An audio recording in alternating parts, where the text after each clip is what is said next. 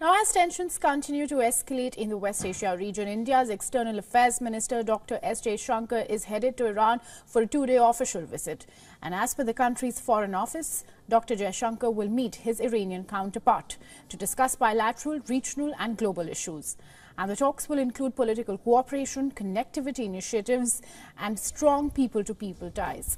Now, India has been developing this port in Iran, which will also ease its connectivity to Afghanistan.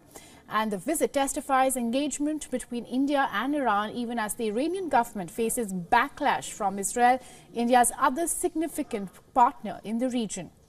Earlier, the U.S. Secretary of State Antony Blinken had dialed Dr. Jaishankar to discuss cooperation and freedom of the navigation in Red Sea. And on Thursday, the US and UK-led coalition launched strikes against Iran-backed Houthi militia in Yemen.